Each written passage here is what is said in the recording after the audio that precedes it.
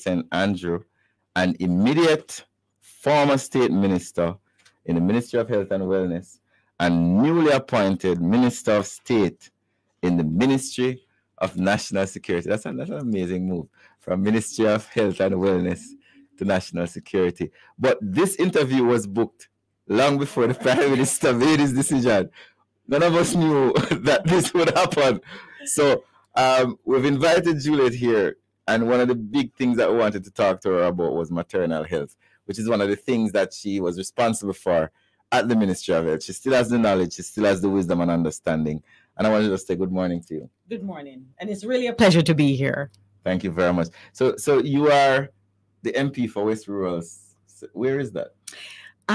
Well, it's a huge constituency, and so West Rural St. Andrew we start at East Kirkland Heights in Red Hills. Yeah. We go all the way over up to Rock Hall, then all the way down into Lawrence Tavern, into Parks Road first, then into Lawrence Tavern area, into Brandon Hill. So I also border St. Mary, I border St. Catherine, back over to Stony Hill, right? You know, I'm sure everybody knows where Red Gal Ring is. That's so I start.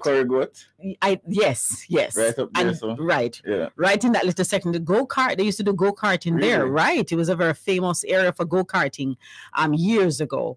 And so right there at Red Gal Ring is where I stop. So it's a pretty large area. But you know, and the reason why I started the interview like this is that there's been a lot of conversation about MPs and how much MPs are paid. How do you manage such a big constituency?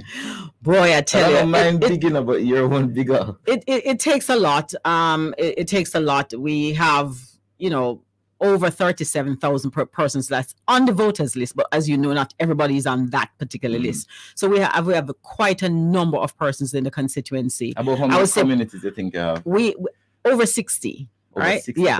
None so of them are rural and they're rural, and of course a little urban. So the little urban would be Stony Hill, and a little urban which would be Red Hills, a little section. How many? And I know I'm putting you on the spot. How many miles per year do you think you drive? Oh gosh, when I sold my vehicle, I had it for 5 years. I had 100 and like holy per thousands of miles on the vehicle. And what do you call it? Rack and pinion gone. That cost me a lot of money. I had to, I was changing tires like ever so often. Right. And I had an SUV. So quite a lot of miles. Yeah, quite a lot of miles I put in. Well, for me, I gave up the SUV because it wasn't working. I had to buy a pickup. Oh yeah. That would actually, that's what I'm going to be getting shortly. The SUV wasn't working in North Central at all. Yeah, yours is very rugged. It's very rugged, very hilly. Very, you know, remember I stretched from the border of St. Catherine to the border of Manchester. Yes. I've been there. So there's a section of my constituency where I have to drive to two other constituencies to get there. Yes. You know, but so you were and you stretch out too, because you don't have a lot of houses. It's like farmlands. Yes, you do. Mine's not like that. You do see the houses. I've seen you doing a lot of work there. I see you building a lot of roads. Yes. I see you doing a lot of water projects and all of those things. I have to really thank the government, the Prime Minister, on really, we're looking at transforming Jamaica. And when I mention this, I have received so many water projects that is important. And one is coming soon. That should be going to procurement shortly. That's a $795 million water project. How many people that gonna impact? You're talking about over 10,000 because Lawrence Tavern.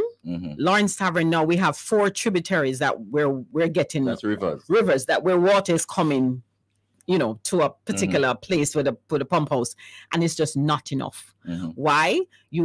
Over the years you've had, you know, 5 people are living somewhere, now you have 15, and with climate change, the rivers, you're not getting the same amount of water, and you have people moving into the communities. And so from Parks Road, Salisbury Plain, into Cavaliers, into Lawrence Tavern, as close to the border, where we call border of St. Mary, is where this water project is going to enhance for the people in those communities. So you're talking about a whole lot of people that this water project is going to help. And another one also in the Red Hills area, which is going to be going over from Ferry. It's called Ferry to Rock Pond, that the Prime Minister mentioned in this year. So we should see that one possibly taking off next year. But lots happening in the constituency that I'm really excited about. One of the things that one of the big issues that Jamaica has been fighting with over the years is how to protect our expectant mothers and our mothers who have had children. And one of the areas in your ministry that you were responsible for in the Ministry of Health was maternal health. What does that mean, though? What is maternal health? Very dear to me. And as you said it, also in the Ministry of Health and Wellness, they're looking to transform. We're building new hospitals. We're upgrading clinics. We have over 300 clinics to upgrade those. So we're looking at upgrading primary health care. Maternity, we have to really focus on our mothers. And it doesn't just start with when a woman is pregnant. It starts even before the woman is pregnant. And so when you look at even the Jamaica moves, we're now focusing on pregnant mothers, telling them that you can exercise. When you look at the WHO, when you look at the standards in the world, we are not where we should be when it comes to maternal deaths.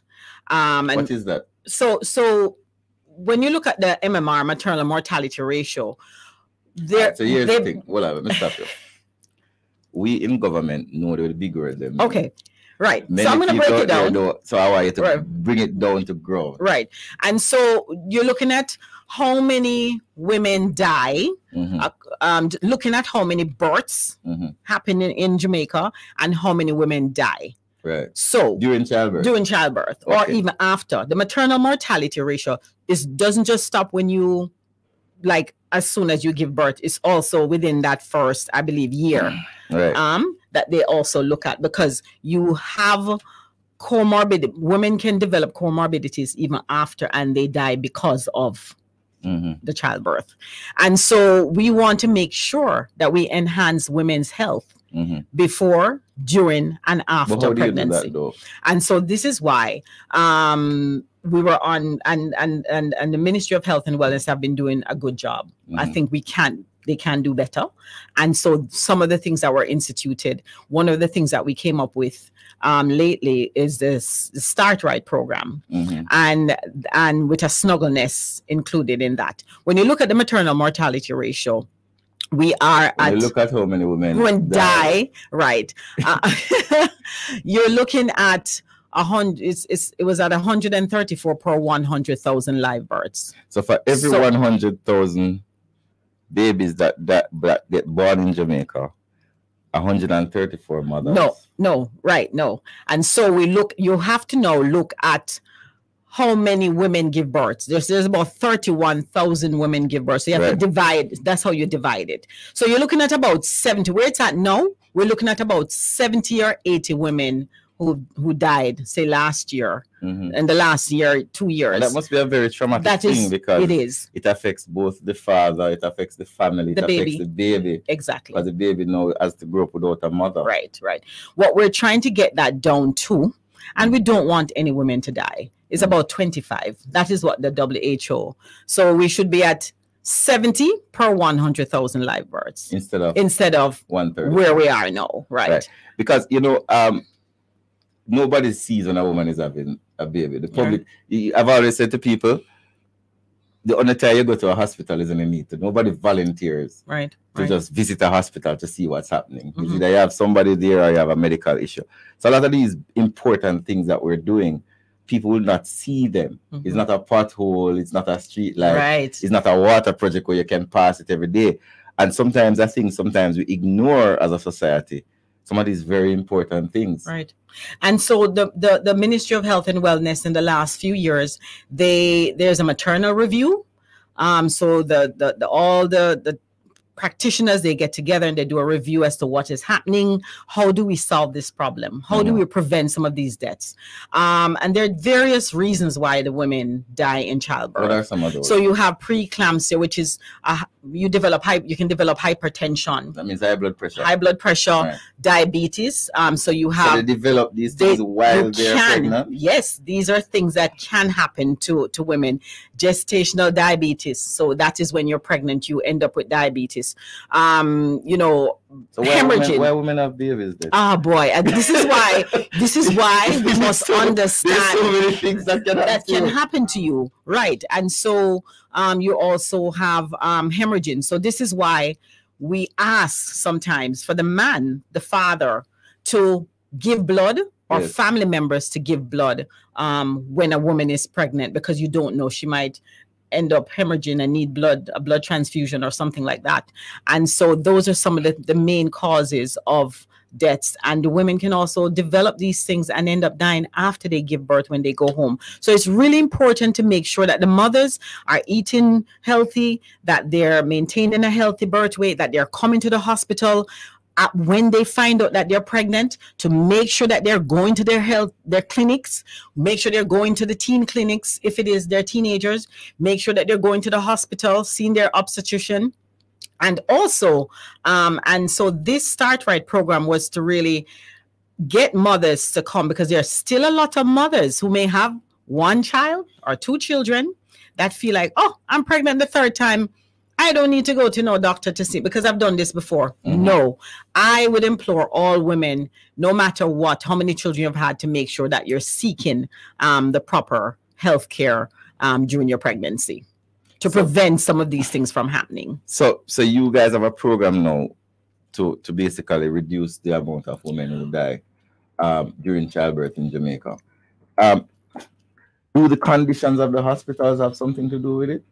There are various things that go in. There are times when they may not have the equipment, and so there are certain things that may not be there. And I think Minister Tufton is doing a good job. I think he's looking at the overall plan now of infrastructure, what should be there. Maybe ultrasound was a problem. That is something, the butterfly, ultrasound, handheld butterfly. I have to thank American. How much are you getting? We got from American Friends of Jamaica and the Jaja Foundation. They're able, this is something Jaja Foundation has been doing, is coming in and actually teaching as far as the technical aspect of the ultrasound machines and doing different things in the hospital.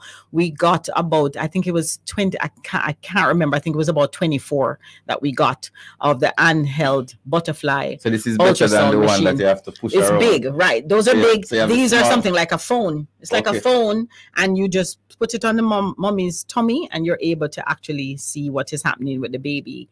And you can look at other things, of course. It's an ultrasound machine, so you can look at other parts of the body. But you guys are so, like, for example, you're fixing Cornwall Regional. Yes. You're gonna fix Spanish Town. There's a new hospital coming for Spanish Town. Right. That ground should be broken. The minister knows more about that, but ground should be broken around June, July. Right. Or so. University Hospital is being upgraded. That's going to be about 7 stories, I believe. 7 stories. 5 or 7 stories, right. Yes, for both Spanish Town Hospital and University Hospital. Right. Bustamante Children's Hospital is also supposed to go up. And one of the things that's been happening, we've been building our hospitals out. I want to stop you. We need to go up. I want to delve a little bit into the building of the hospital. Let us start with, because this has a lot to do with maternal health as well. The infrastructure that is available for the mothers, the type of wards, the type of equipment. So we had an issue, long-standing issue with Cornwall, where we had to basically gut Cornwall, take out the roof, the windows, everything. And now we are spending several billions of dollars to improve Cornwall. But beside Cornwall, you're building a children's hospital. Yes, right next door. And that is possibly going to be finished, of course, before Cornwall. Cornwall, the ministry plans to possibly move in at least a few floors by December, which is what Minister Tufton has stated. And that includes that is not just building a building. That includes putting in equipment, all the necessary equipments at this time. I think these are all going through the procurement process now. MRI machines, CAT scan machines for all the major hospitals right across the island. Because one of the programs that Minister had to do when we came in, a lot of the machines were obsolete, they were broken, they were not being serviced. He's putting now a service agreement for these machines. We're looking at leasing. The minister is looking at leasing machines so that there's a service agreement with it, so that the machines can be serviced, so they're not broken down and just left. And that is a problem. How he's mitigated that is by, and you are a member of parliament, you know how many people come to your office for CAT scan and MRI and ultrasound and what have you. Yes. We would have to use our constituency development fund, which is not a lot, to when it comes to welfare. We get $2 million, a lot of people don't know it, to put in welfare. When you take your funerals and all those CAT scan by, in no time your money is finished. Well, a lot of people don't know that.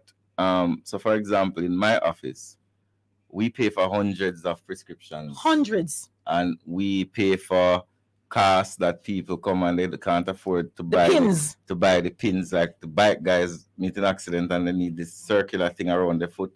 We help with that as well. Yes. I try to help with the new hospital that we have. Yeah, I get a new hospital in Chapeltown. Yeah, I'm jealous. But it's a good look. It's a good look. But we're leaving Cornwall now and we're going to Maypen, because they're going to upgrade Maypen and Lionel Town as well. Yes, and some work has gone into Lionel Town. I think it was a wall, so they did some upgrade to that, but I think they're looking to upgrade some of those smaller hospitals that take, which if you can't get to Kingston, that those hospitals are there and they're very busy. And so when you look at Lionel Town, that's been there for quite some time, and you get the history behind it with was it like a barracks or something like that. So we're looking to upgrade all of those hospitals, and also the health centers are also being upgraded, and they're opening. We're looking at longer hours for the health centers to be open to. So a lot of the clinics that the maternal clinics usually don't take place at the hospital. In many cases, they take place at like the community hospital in Chapeltown. And they also have teen clinics. Right. So there are teen clinics specifically for those teenagers. Some of them are open on Saturdays, but they do have those, separate and apart. So you're upgrading hospitals in Carolina. You're also building Spanish Town. You say it's going to be about 5-7 floors, you said? Spanish Town is going to, I think it's 7 floors, I believe. But Spanish Town Hospital, we never knew that Spanish Town Hospital was not a grade A hospital or type 1 hospital, as they call them, because of the amount of people that was to go to Spanish Town Hospital. Over 3,000 mothers give birth at Spanish Town Hospital every year. And there are 6,000 births at Jubilee Let us take a call before we continue. I think we have a caller online. Caller? Morning, Minister. Good morning. Minister Cuthbert-Flynn. Morning. Yes. Firstly, I want to congratulate Minister. I'm very, very happy to have you. I gather you are the first female to be placed at that ministry, and I'm very excited about that. I have a matter I want to raise to your attention to see if you can perhaps do some checks on it and see how we can advance in that area. And it's in relation to the JCS. Currently, there is a protocol says that women who have children younger than 3 years old are not able to join the JCF. They have to be older than 3 in order for them to apply and to be accepted to join, even if they meet the other criteria. Which is, for me, alarming, because clearly this regulation doesn't exist for fathers. And, obviously there are women who can find persons to attend to their children and who are looking to be able to be better providers for their families, but they aren't able to be a part of the JCF unless their children are older. So I don't know. I know this came into being a long time ago. It certainly has not been reviewed. I don't know what your views are on it, but I would love if you could look into the matter and see, how we can create more balance in that area. Thank you very much for your question. I really appreciate it. Well, Juliet has not even been given her office yet at the ministry. I'm aware. I've not been aware. briefed. Right. Yes. So I'm sure she will look into it. I'm sure she'll be speaking to Dr. Chang about it, because you're right. There are some things that we need to evolve, but we have to look into it. And I really thank you for raising the point, so that we can, Juliet, that's your first job now. You know? Yes, I heard you call, and again, as I said, I have not touched in the office yet. So, I know. but I hear your concerns. What's your name, caller? Gabrielle, I'm Gabrielle. All right, Gabrielle, thank you very much. So Gabrielle is giving you your first job. And as a woman, this is why she's now, put that on me. Thank you a lot. Thanks a lot, Gabrielle. All right, No so problem. you were Have a saying great that day. 3,000 women give birth in Spanish. Approximately 3,000 births happen at Spanish Town Hospital annually. So I thought and women about only give 6 birth at Victoria Jubilee. That's the highest. So Victoria Jubilee sees about 6,000 births on 6,000. on any given year. Yeah, So about so 6,000. Maypen would see births, Victoria Jubilee Everywhere, would see births. Mandeville, Every major hospital every sees major births. Wow. So childbirth is one of the main rules of hospitals that we have. It seems so, right? Yeah. And then you have, you have quite a number of patients going to these so hospitals. Spanish Town is gonna get upgraded, and I'm sure it's gonna University Hospital will be Right. upgraded as well. But University Hospital is not a government hospital. No, it's part. Well, yeah, Because it's a lot of people part don't know that. private, Don't part know. people. Yeah, A lot of people don't know that University Hospital is not strictly a public hospital. It's, right. You have to pay. You have to pay. It belongs to When the you go in. university. Yeah. Show them your card. But what happened? You guys did something the other day where, when we had the respiratory illness, everybody went to university for those things. Every Yes. child was admitted freely. And I really commend the ministry for doing that. Minister Tufton recognized clearly off the bat that there was a need, because children, Bustamante, the biggest and only children's hospital that we have at this moment, would have been overcrowded with all the other things that's happening, and no respiratory infections. Just like colds and flus and all those. Flus, and people are saying the bad flu. I don't know if you did get it, but No, I never- I there was a don't- bad I flu. don't get flus and those things. There was a bad flu I didn't going get around. COVID. You're like, You're so lucky. everybody getting COVID, and Oh I'm like, gosh! why don't leave me out? Oh God! I don't get colds, I don't get flu. Wow, I got it. I can't say I didn't get COVID, but yes. So they made allowance for children to be able to see in there as well, Right. which I thought was really good. So, So we're on top. The ministry was on top of things. but you weren't only in charge of maternal health at the ministry. You were in charge of several other things. One of Yes. them is drug abuse. Does Jamaica have a drug abuse problem? We are seeing a lot of our youngsters now really dibbling and dabbling in certain things. Like what? Yeah, Molly we hear the songs. I don't know them. My generation. But you hear the songs, and I think that was a major concern. And what we did, we went around. So Molly, hold on. Molly, what's Molly? Listen, man.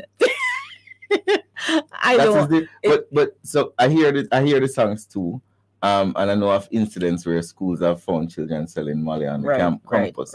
So that's one of the issues. What are some of the other things that people are doing? Just you hear about mushrooms, you hear about other things. Ecstasy is kind of like Molly, I guess. It gives you that euphoric kind of feeling, out of body kind of experience, I guess. So what we did was to make sure that we had like a tour, school tour, to go around to the various schools to educate our youngsters about the dangers of drugs. What are the dangers of drugs, though? What are the dangers of drugs? I mean, these things, remember, what we have to remember is a child's brain is not developed fully until you're like 23 or so, right? And so when you're dibbling and dabbling in drugs at 13, 14, or even younger, it can affect your brain.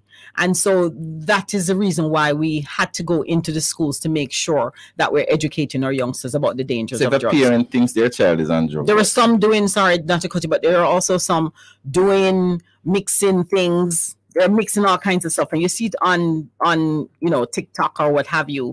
You see these things where they're mixing certain things and children are ending up in the hospital. Their hearts racing. You mean like cold medicine and different things.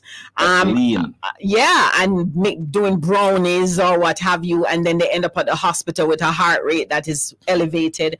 We want to make sure that we wanted to make sure that the youngsters understand. Brownies is like the thing that they put the marijuana in, right? I heard a story once of somebody who went to a party and they had brownies and they slept for 3 days. Yeah. But there are also other glad they woke up. So we have this thing in Jamaica where we say weed is whatever. We don't see weed as drugs. But there are some persons who are vulnerable to marijuana. It can trigger a psychological episode. So some kind of psychosis or something like that, because again, we're not all made equal. So what affects me a particular way may affect you in a different way. So if I'm a parent who thinks my child is doing drugs, or I'm an adult who has a friend who's a drug addict, or I'm a drug addict myself, how do I get help? And I don't have the hotline. You're putting me on the spot. I don't have, but we do have a hotline. There is a hotline for that. During our course of going out to the different schools, we had those numbers to make sure that the children would have it. Mental health. We understand now, even since COVID, mental health is a huge issue. The Ministry of Health and Wellness is focused on that as well. So it all comes together with, the drug abuse and mental health, because some of them seek these things, whatever it is that they're going to take, because of something that's probably happening to them at home. And they don't know how to really, they'll have no one to really talk to. I think we have a voice note on. Okay. We have 2 voice notes, so let's try and get them. Right. So Nadine, let us hear what the public has to say. Good morning, Minister. Yeah, you're the MP for my area. I live in Parks Road. But I want to ask this question. When do you plan to fix the roads in Cavaliers? The roads are really bad. Be a pothole. Trust me. I'm calling Stafakana. Be a pothole. The roads are really bad, man. Really. So thank you very much for that caller. You know that. Yes, Safakana. Yes, it's a roll up of bamboo and it's shaded. And what happened when you patch it? As soon as you patch it and rainfall, it washes away. There is a procurement. It's going through the procurement process now. And persons may not know, the procurement process takes a while. So the last time when I looked and Minister Warmington showed me, it is still in that process of going through. Because I think it's going to be fixed. Yes. So you're going to proper fixing with drain. Proper fixing drain. And just like we did Temple Hall, we had to cut down some bamboo and because it was shade in the area and the same thing was happening. We had to give some sunlight in the area. Because what happens, I find, and I spoke to engineers, when you have a lot of overhanging, the road doesn't get a chance to dry. Nope. It stays wet. And asphalt and water are not good friends. Nope. So you put asphalt down, and if the area is saturated with water or moisture content is too high, then because asphalt actually likes sunlight. Yeah. Because what happens is when you put on the asphalt and it cracks and the heat catches it, it self-heals itself. So if it is too cold, it will not self-heal itself because it will not come back together. So bamboos are really terrible. Bamboos are terrible, and the Safakana is filled with bamboos, and there's no sunlight, absolutely none. But there's planned to actually fix it. Once I hear though, caller, more as far as where we are, I will definitely have a meeting with Cavaliers residents to let them know where we are with that. We have a lot of meetings. I see you having meetings. I had a meeting last week, Sunday. Month. Well, when I have good citizens in West Rural. They have their citizens association. They call me to their meetings. Right. So there was another voice note.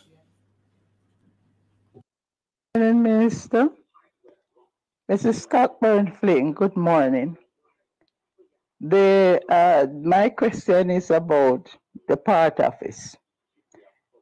From last year, the 30th of April last year, my daughter died and I go down there to get assistance, funeral grant, and they sign up everything and says they will call me.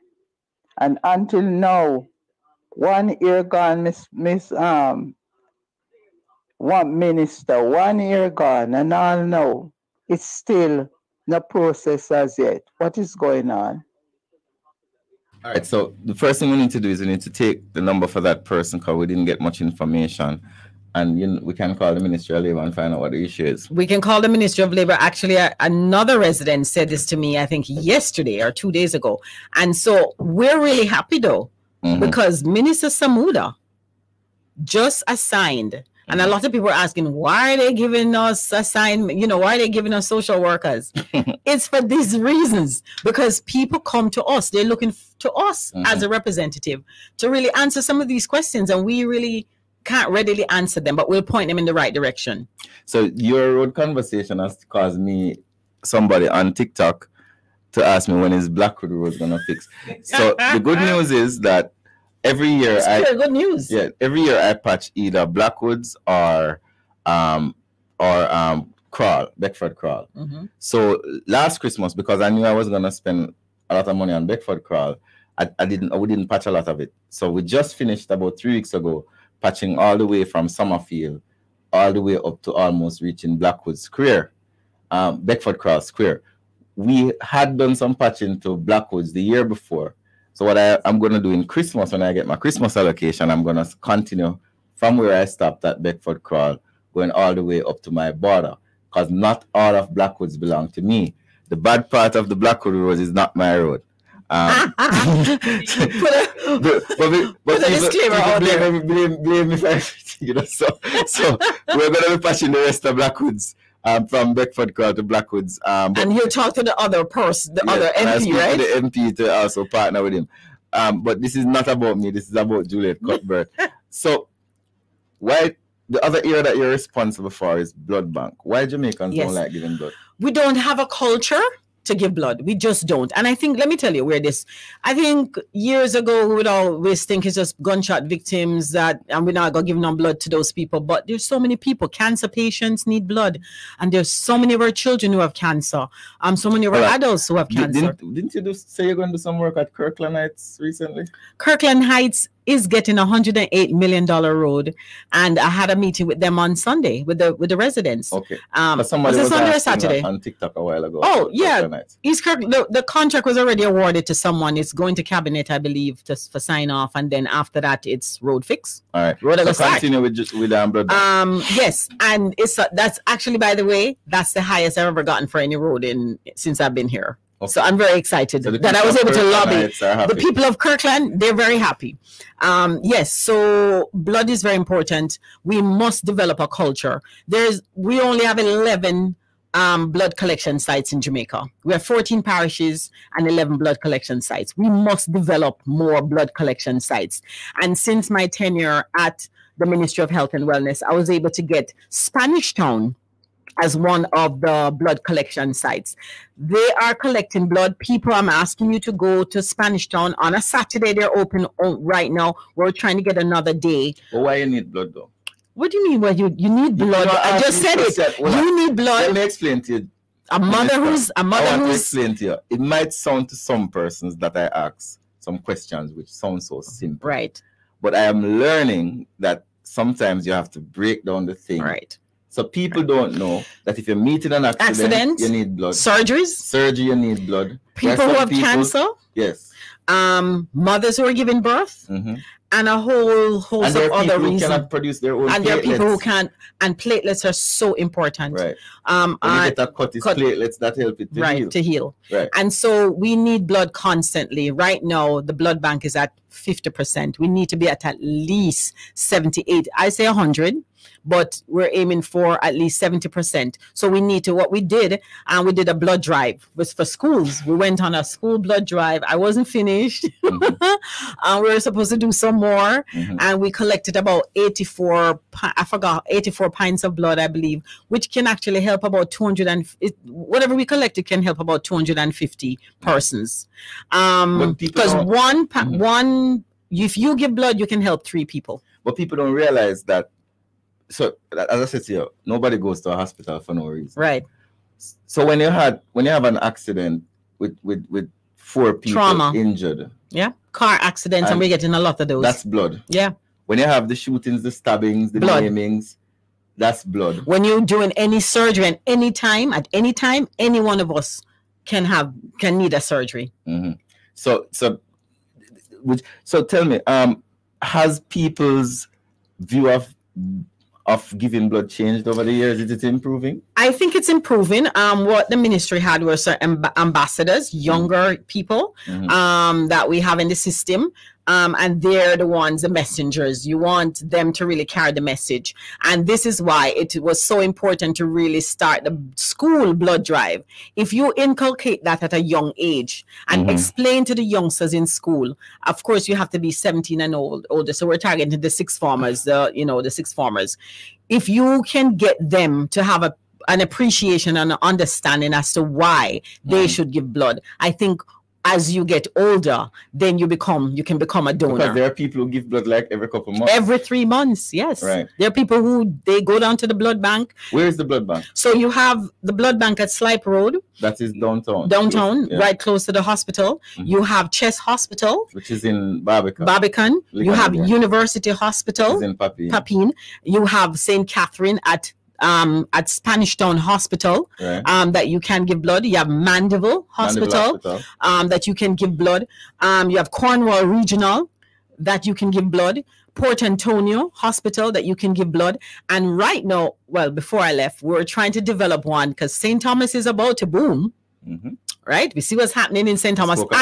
I'm from St. Thomas, and so we're trying to get one a center in St. Thomas to actually, we identified a building already, and it's just now for. Yes, from St. Thomas. I'm from Port Moran, St. Thomas. Yes, very proud. It's in the heart of St. Thomas. It's in the heart of St. Thomas. What was St. Thomas like while you were growing up?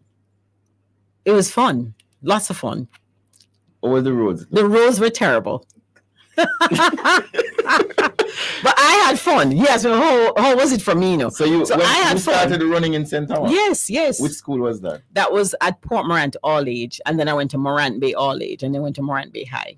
But when I see the transformation now, I'm like so excited.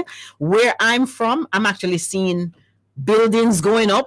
That in all of my years, I've never seen any new building going up. There's a new, like a shopping center coming there. I mean, I am so excited as to what is going to happen, especially Morant Bay, where we used to hang out after school.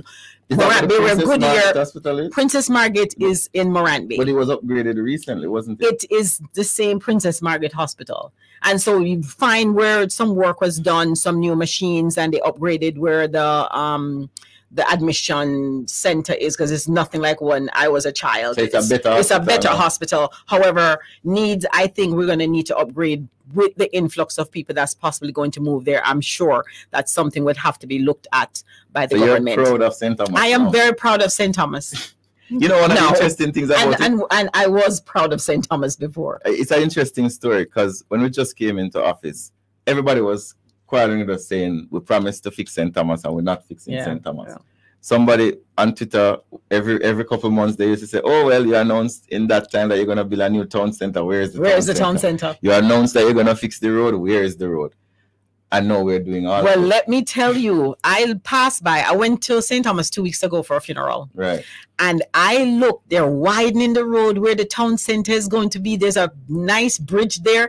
Across there's a field where I used to run ever so often. But I'm telling you, when I look and see what is taking place now, I'm saying I need to go buy a piece of land. You can. I have land in St. Thomas. I know. I need to go buy a piece of land in St. Thomas. So, but you know, it took me an hour and a half to get there, even though the road is not. Before it was taking me 2.5 hours with the bad roads. But you know, now it's taking me an hour and a half, and I can imagine when they finish, it's going to take me 40 minutes to get to St. Thomas. There's no development, Juliet, that doesn't come with inconvenience. Yes. I remember when we were fixing Constant Spring Road and we were fixing Hagley Park Road. Yes.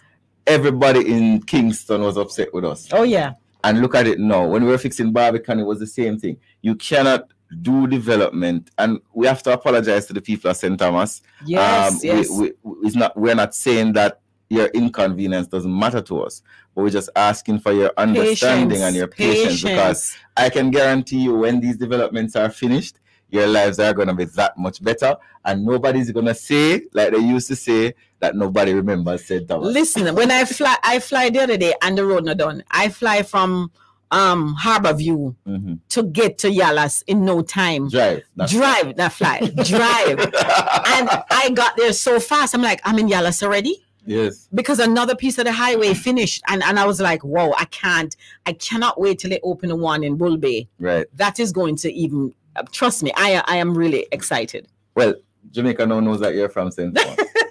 So the other thing that you do, and I saved it for last because it's very important. A lot of people don't like talking about it, but I think it's something that we all should talk about because it affects some persons in our population. It affects 30,000 Jamaicans. That's HIV. Yep.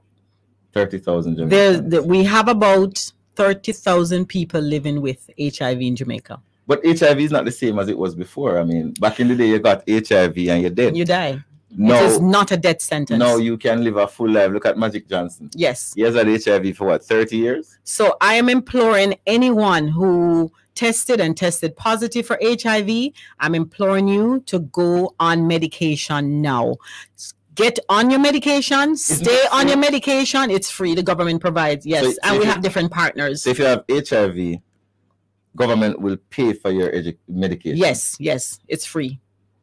Do we pay for medication for anybody else like that? We do, because we do have offset where NHF, okay. so they can get it at a minimal cost. Right. Minimal cost. So for a person who discovers the test and now finds out this afternoon that they have HIV. And let me say, you can now, through the NFPB, we came up, was it a year and a half ago? What is an NFPB? National Family Planning Board. Okay. We now have a self-test kit. Mm-hmm. That you can actually go to the pharmacy, any pharmacy, purchase a self-test kit and test yourself at home. And within 30 minutes, mm-hmm. you can find out if you're HIV positive or not. And when you do, we ask that you go see your healthcare provider, your private doctor.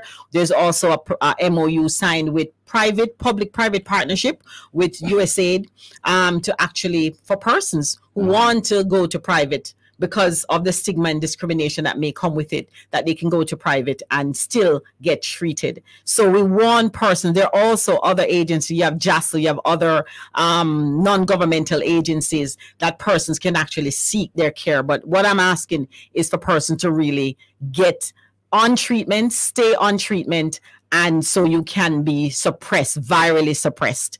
And that is a problem that we're faced with. Somebody says, hold on, somebody's on TikTok saying why they can't give blood if they're vaccinated. I don't understand that. Nothing, Nagosa, that I'm aware of. Because of course you can give blood if you're, and that is not true. So you see why it's important to keep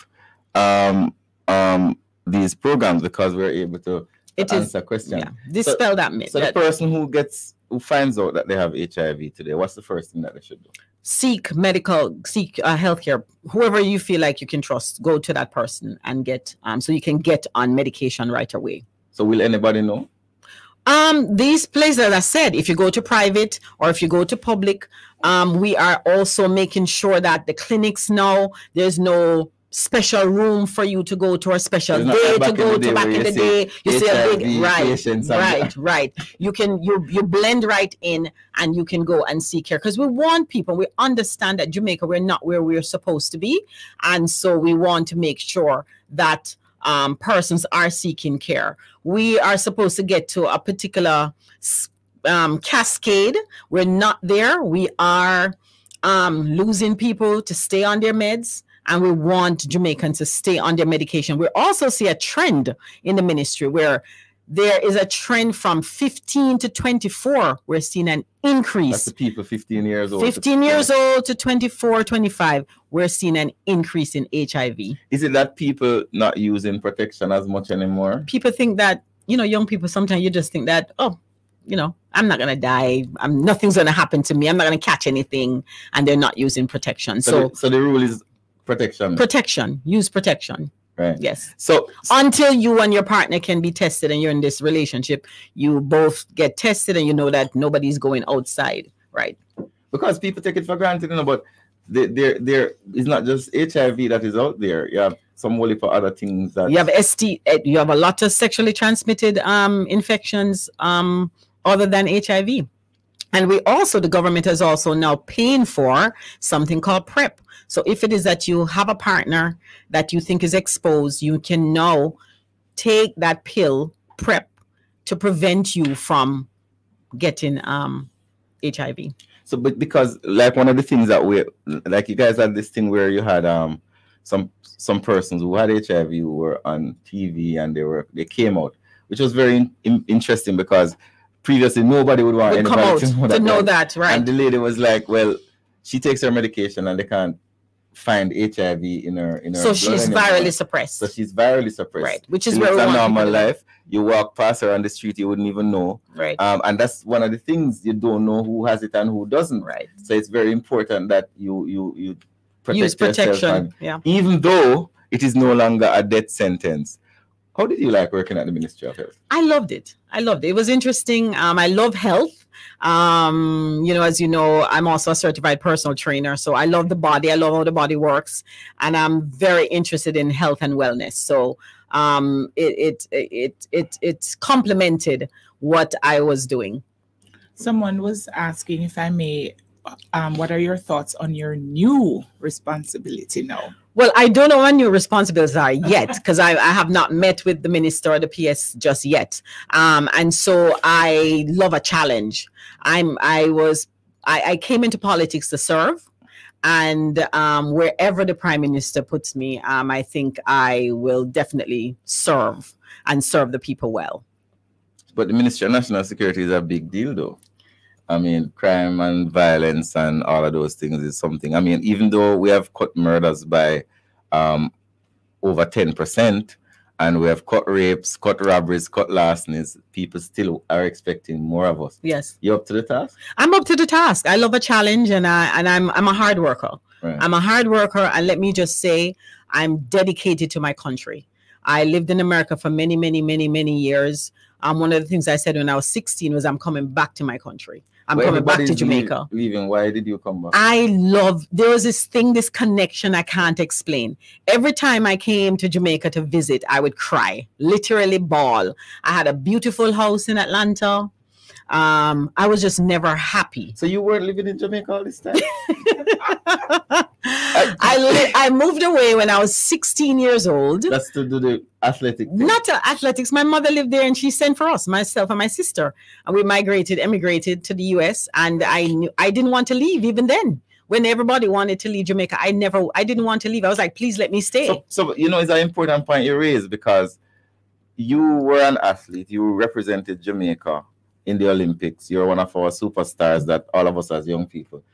You're still. I hope you're cheering for me now. I'm very young. You're probably a little boy. Yes. So, but you had all of these opportunities international, but you came back and decided to go into politics. Yes. And you notice how I said it? Yes, it's giving back though. And a lot of people don't understand. I mean, I made decent money. I was able to invest. I wanted to come back home to just live my simple life and give back. And when I came back, I was giving back. I was doing my little charity, doing little things in different communities, going to children's home, doing different things quietly. And I figured, why not? Why not go and serve? I was chatting and cussing out people. Do you regret it? I don't regret it. I don't regret going into politics at all. No. There are challenges, yes. Mm-hmm. There are challenges, yes. A lot of people, we get a lot of cursing. I get a lot of cursing, but my back is very broad, and I know why I'm doing this. Right. I know why I'm doing this. I love my country. There is nothing better for me than going into a national stadium around the world and looking. The first thing I would do, I'd find my Jamaica flag. I don't think people understand the love that I would fight for my country. If something is going to happen now, I would pick up arms. I would bear arms and fight for my country. That is how much I love Jamaica, and I love my Jamaican people. And so going around and being a member of parliament, it's, when I can touch one life or two lives and people come back to me and say, hey, I was at dinner for Mother's Day and a gentleman, I don't know, he came over to me. He wasn't my server. And he came over to me and he says, Mrs. Flynn, I just want to thank you because you gave me my first opportunity as an entrepreneur. I'm from so and some, he told where he's from. And he said, I just want to thank you. No, I don't remember him. I don't remember him. I don't remember him that I helped, that I assisted him. But we are the first point of contact for many people in our constituency. They don't know where else to turn. They're going to their member of parliament, and we must give them answers. We must give them answers. I don't think a lot of people appreciate, and the reason why I'm raising it is people on TikTok keep asking about jobs. And when are we going to talk about jobs? I don't think a lot of Jamaicans understand what an MP does. People who are in our constituencies know what we do. Because in many cases, there's nobody else for them to turn to. None. I have a little knowledge about government. I know how the government works. I know how PATH works. I know how Ministry of Labour works. A lot of the farmers in my constituency do not know how they work. And there's nobody who is coming from Kingston to come and tell them. My job as a member of parliament is to give them, is to educate them, to inform them, and to help them. So a lot of people don't know, and I think I'm very happy about the job description thing, because finally people will get to see a lot of the things. But here's the problem, Juliet. A lot of the things I do cannot be put in a I was just gonna say, like, it is going to be very difficult. Are we then going to exclude and tell people in our constituency who voted for us to represent them, or not vote but just want representation, to come to us and want us to do XYZ, and we say, oh, that is not in my job description, I cannot help you? Is that what we're going to do? And so it's very difficult when people talk about that. I don't know how. I will continue. We represent the people. I'm from North Central, born and bred. Most of my family still lives there. Farmers, security guard, unemployed, taxi teacher. My family in North Central. I ran because I wanted to help. And I love my country, like you have said. I'm not leaving Jamaica. I've had chances. My mother lives overseas. My father lives overseas. I am not going anywhere. If I'm the last person left on the island, and as a member of parliament, people look up to us. People expect a lot from us. Sometimes them cuss me, but I always say to people, I don't have any enemies. I only have misguided friends. So every citizen of Jamaica is somebody that I have to respect, and even if they're upset, that is our role as MPs, as leaders. And I really want to thank you for coming here with us today. We're doing this program to help Jamaicans understand how government works, to have an ability to listen to some of the programs that we're doing that can help them. I see we have we got the helpline for the National Council on Drug Abuse. You can right. And so if anybody needs help whatsoever, you can call 876-564-HELP, which is the help with 4357. So it's 564-4357. Yes, and we had a wonderful show, I think. Yes, I think so. I think we touched on quite a number of things. We are not able, and I want to address my TikTok friends, we're not able to answer all your questions. Last week we spoke about jobs. This week we're speaking about health. We're not able all the time to answer all questions because it's just not possible. So we focus on the topics that we're focusing on, and people are interested in some of these topics: maternal health, HIV, drug abuse, blood bank, and blood donations are important topics that people want to hear. And I want to thank the Love 101 family, and I want to thank you, Minister, for coming in. I want to thank the people on Facebook and the people on Instagram. And as usual, we start as we begin. My good friend. Yeah. Grace. Can't do without it. Yeah. Thank you.